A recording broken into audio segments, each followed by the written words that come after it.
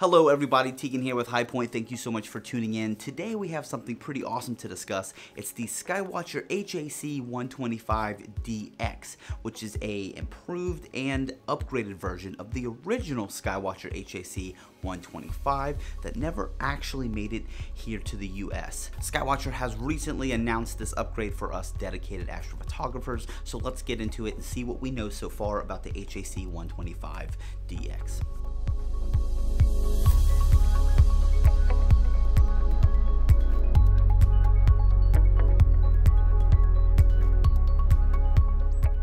So to start this video off, we're going to talk about some of the HAC125's impressive specs.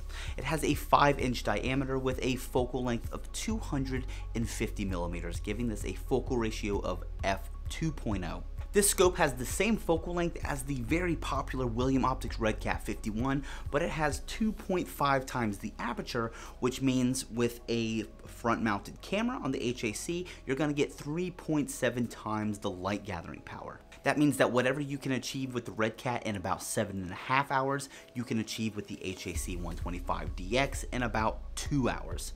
This speed increase plus the added resolution of the 5-inch mirror is going to provide some absolutely incredible and jaw-dropping photos of deep space.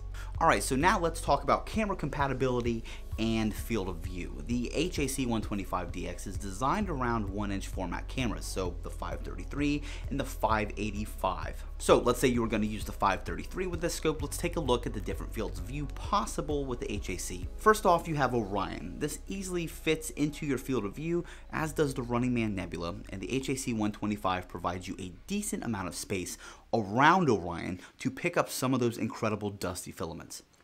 Next, we have Messier 31, or the Andromeda Galaxy. If properly positioned, then you can fit the entirety of M31 into your field of view. Larger nebula as well, like the Heart Nebula, will also fit quite nicely. Sitting at just 8.4 pounds and under 16 inches long, this is going to be an awesome, lightweight, and portable solution for astrophotographers. Sky-Watcher has created this scope to be a great candidate for some of the smallest equatorial mounts and even the possibility of a sky tracker. We will let you know once we put this scope to the test if a sky tracker is a possibility.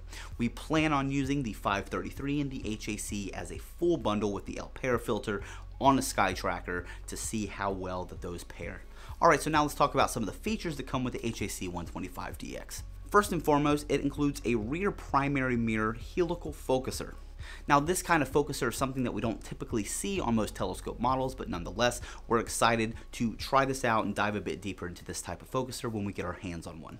Next, it includes a Vixen-style dovetail. It also includes a dew shield, dual finder scope brackets for imaging accessories, an 1.25-inch barrel adapter, and an M42 adapter for your dedicated camera.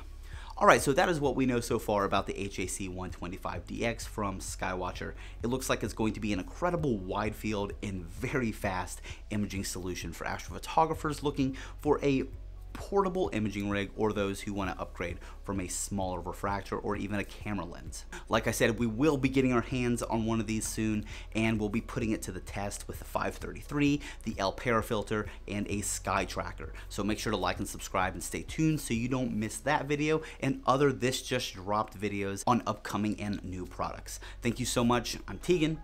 Clear skies.